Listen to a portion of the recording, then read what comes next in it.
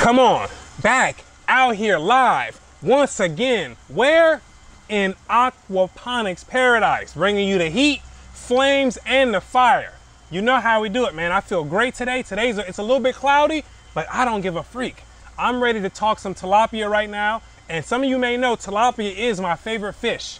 Favorite fish to raise, favorite fish to eat, favorite fish to look at. It's just overall just my favorite fish. So I want to talk a little bit about tilapia today. We're going to go over a little bit of the history, a little bit of the classification, and at the end we'll touch on the pros and cons of raising tilapia. So before we jump into our discussion, I need to take a breath. Woo! I'm pumped right now. Let's get it. So some of you may or may not know that tilapia are endemic, or they're native to the continent of Africa. Pretty much all the regions of Africa, with exceptions to maybe the northern part of Africa, is where they're native to. So they're a tropical fish. You can also find them in the Jordan Valley, which is that area which is just where the water just comes out south of the Sea of Galilee, and then trickles all the way down just north of the Dead Sea. So that area right in between there, you can find tilapia that are native to that area too. But primarily they are a native species to the African continent. Now, there's fossils that have been found on tilapia that date back to around 18 million years ago. There's some people that will say that tilapia is like a man-made fish that's been put together in a laboratory. And that is absolutely not the truth, ladies and gentlemen. And we can also know that that is not the truth because we have depictions on the walls of Egypt that show depictions in the hieroglyphs of tilapia that are on the walls.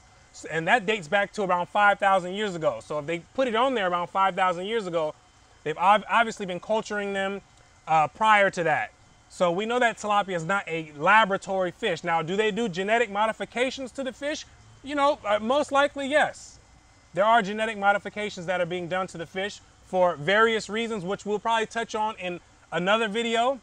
But in that sense, yes. But other than that, they are a natural species to the planet. So I want to get that understood first. Now let's jump into the taxonomy, or the classification of the important tilapia species. So we know that there's over 70 species of known tilapia that have been found. But out of the 70 species, there's only about 8 or 9 of these things that are really commercially viable, that we even use on a commercial scale or even on a practical scale. You know, and those reasons may vary, probably because some of those other tilapia, they probably don't grow fast enough, might not be as hardy, but there's really only, 8 or 9 species. It could be more now, but from the research that I've looked into, it's only around 8 or 9 of them. What you doing, man? Can I help you with something? Can I help you with something, my man? Now, before I got interrupted, there's only about 8 or 9 of them. And out of these 8 or 9, they're broken down pretty much into 2 genera by a woman by the name of Dr. Ethelwyn Triwavas. And she did this in the 1970s. That's when it pretty much began. Prior to that, all the tilapia species were grouped into one genus called tilapia. But she came along and she divided them or separated them into separate genus, primarily due to the reproductive habits that they display. So the 2 important genera we're going to discuss right now, one of them is Serratura Don. And like I said, these 2 genus are separated by the reproductive habits. So Serratura Don, I think that's how you pronounce it. It could be another pronunciation, but that's what it looks like.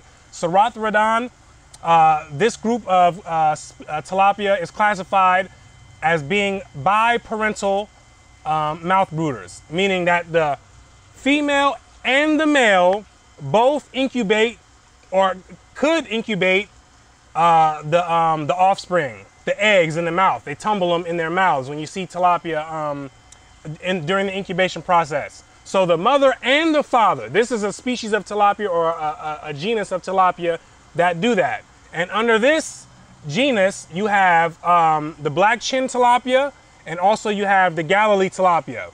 These 2 fall under that biparental mouth brooders. Now, you may recognize some of these or you may not, but I'm pretty sure if some of you guys who raise tilapia, you will recognize some that are in the next genus of tilapia, which is Oreochromis. Oreochromis, their sexual reproductive habits are slightly different. This is when Dr. Triwavas, she separated these in I believe it's 1983 in her literature. She separated these. These are only maternal mouth brooders. So Papa, he doesn't have anything to do with these. Poppy has to go to the side. He comes, he does his thing. He fertilizes the eggs, but mommy picks them up, and then she goes ahead and she incubates them and rotates them. It's just basically tumbling them in the mouth when you see them incubating them. So these are the separate species right here. And in Oreochromis, you have Mozambique tilapia. Some of you guys may be familiar with that. Oreochromis mozambicus. You have the Nile tilapia, which is Oreochromis niloticus. And this is pretty much the most important species, or the most relevant species of tilapia that's used commercially, because this thing grows rapid. It's fast. Nile tilapia grows fast. It grows pretty fast. So that is a huge thing when it comes to on a commercial level. Rapid growth equals rapid money for those guys. So that's another one on there. Then you have blue tilapia, which is Oreochromis aureus, I believe. Yeah, aureus. And this is what I use here. I like the blue tilapia. I can't even lie to you. I like Nile tilapia too, but I like blue tilapia because they're a little bit more cold hardy. So they can, they can survive better in the colder temperatures, because I'm in a subtropical climate right now. I'm not in a tropical climate, so heating is required here. It gets below the temperature where tilapias, where they are used to being in. So if it was a tropical climate, I probably would be having more Nile tilapia.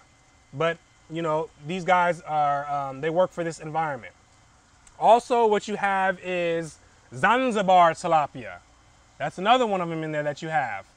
You also have white tilapia, which is a hybrid species. The white tilapia is, it's a hybrid of either Mozambique or the Zanzibar mixed with the Nile or the blue. So you can cross, you can kind of cross these guys to get this this white tilapia. Then you also have the red tilapia, which is also a hybrid species as well. And that's a mixture, I got those wrong. The red tilapia is a mixture of the Mozambique and the Zanzibar, and crossed with the blue tilapia and the Nile tilapia. The white tilapia is a hybrid of the Nile and the blue tilapia. I had that confused real quick. And you can read more about this in a book called Tilapia, Biology, Culture, and Nutrition by, what's this guy's name? Crom Lim and Carl D. Webster. Those are the editors of that book. I believe it's on page 3. You can check that out in there where they break that down. So these are pretty much the Oreochromis genus. And out of these are where the most prominent species of tilapia are going to be at. The Mozambique, sometimes they'll be used. Some of you guys may have those.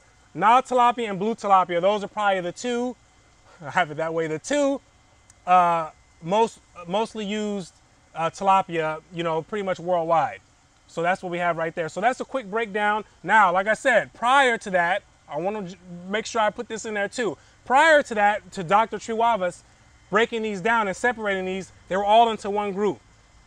You had a guy by the name of Dr. Andriadis or something like that. He was a hater. He said he didn't want to lump them, he didn't want to separate them. He wanted to keep them lumped in there all together. He was hating on my girl, Dr. Triwavas. But eventually, and this was a North American position up until about 2004, when North America eventually came to the classification of what Dr. Triwavas presented. She was over there in Britain. She was a ichthyologist or a fish specialist or a fish scientist for the British Museum of Natural History. So she was on that part of the world. North America didn't want to accept it. He was hating. Some people just be hating. So he was one of them. But eventually, like I said, they came to accept the classification. But in 2013, they did another reclassification of the tilapia species where they did some other reorganization. Tilapia species was still tilapia was still its own genus. And then you had Serratura Don, and then you had Oreochromis. they took the species that were in tilapia, or that were in the tilapia genus, and they separated those. So they did some extra mixtures in 2013, which we're not going to touch on right now. But the most important ones and the most relevant ones are in the Serratura Don and the Oreochromis. So with that being said, let's talk a little bit about the pros and cons of raising my favorite fish, tilapia. The first pro is, and this is not in any order, I just want to discuss it. So they're not in any particular order, but the first one is its palatability. It is palatable. It is a tasty fish. My favorite fish. I don't know about you, but it's my favorite fish to eat. The first time I ate tilapia was back in 2007. I was 19 at the time. 31 now for some of you guys doing the calculation. Save you some time. So I was working at a place called Speedco doing oil changes. And my partner, his older brother worked there too. It was a bunch of us. We all worked there. This is North Las Vegas. We all worked in this Speedco oil change place. He came in one day off a break, and he had a plate in a little plastic container, and he was like letting people have a little sample of what he had. I took a piece of it, man, and I ate it. I'm like, man, what is this? He said, man, this is tilapia. Man, I said, eating some more of it, man. I'm like, this is fire. I said, you got to take me to go get this right now. I said, why I never heard of this before? He said, I don't know, man. I said, I never heard about this before. I've been eating catfish the whole time. I said, you got to take me over there right now. So we went over there to the west side. It's the west side of Vegas. We drove over there to a place called Sonny's Market on Lake Mead in Inglestead. Some of you guys, y'all don't know that I'm not from the country. I'm actually from the city. Some of you guys may not know that. You may or may not know that. But I'm from the city. I'm not from the country. I'm from the inner city. So going over there, we went to the west side of Vegas. And there's a place called Sonny. I walked in there. This is my first time going there. Walked in there. Asian dude and a Middle Eastern dude up in there, deep frying like no other. One hand here on fryers. I'm like, woo, what is this? Man, and they had it on the menu right there, tilapia with some fries. I said, give me that. I need this tilapia, man. Give me that. So he gave me the fries, and it was cheap too. It was on like $5 for a big platter of it, big plate of it. And I finished that meal, man. I must have sucked my fingers for like 3 days straight. I couldn't believe how good that tilapia was. And that was in 2007. After that, I have never eaten catfish since then. That tilapia was on fire. So I'm telling you that right now. It was straight fire. I never forget that. So that was the first time I ate that. And I'm going to go back there too, probably, and test it out again. I think they changed the name. I think it's something else, like Sammy's Market or something. They changed the name of it. But I haven't been back there in years. So I'm going to go back there again whenever I get a chance to go back. But that's the first thing, the palatability of it. A lot of people like tilapia. It has a mild taste. It's something that you can bake, you can fry, you can grill, you can do all kinds of things with it. Put some lemon on there. You do all type of things with it. So I love tilapia. So that is a pro of raising tilapia. Now let's get into some of the growing or the raising it, the actual raising of it. That's the end product of it. Let's get into some of the actual raising of it. Another pro of raising tilapia is that it is disease resistant. It is rare to find disease when it comes to tilapia. These guys are hardy. Sometimes you'll come out with disease. It does happen, but it's on a rare occasion. I've never had a full colony of tilapia break out with a disease. I have some here and there that will catch a disease, and a lot of them even will recover without any antibiotics, without any treatment. They'll recover. These guys are something else, man. I'm trying to tell you, these guys are the real deal. So they're they're very resistant to disease. Other than that, they are very suitable for tank culture, and that's very important. Very suitable for tank culture. They take up all the areas of the water column. If you can see them right now, I believe that, let me see if they're doing it right now. You can see it right now. They take up the lower, the middle, and the top portion of the water column. They distribute evenly in there. It's just extremely important. Also, what they do is they take, like I said, they take up all of the water column, or all of the areas in the water column, and you can also stock these things at a high density without really compromising their growth rates. So they're very suitable for tank culture. I think the most suitable. that I've seen. There may be some that are up there with them, but these guys take up the entire water column, and they're very, very suitable for it. As opposed to something like catfish, which likes to dwell on the bottom. They like to dwell on the bottom. So that's another thing that's important.